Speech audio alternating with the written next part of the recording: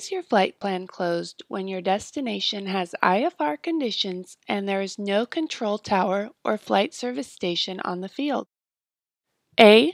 The ARTCC controller will close your flight plan when you report the runway in sight. B.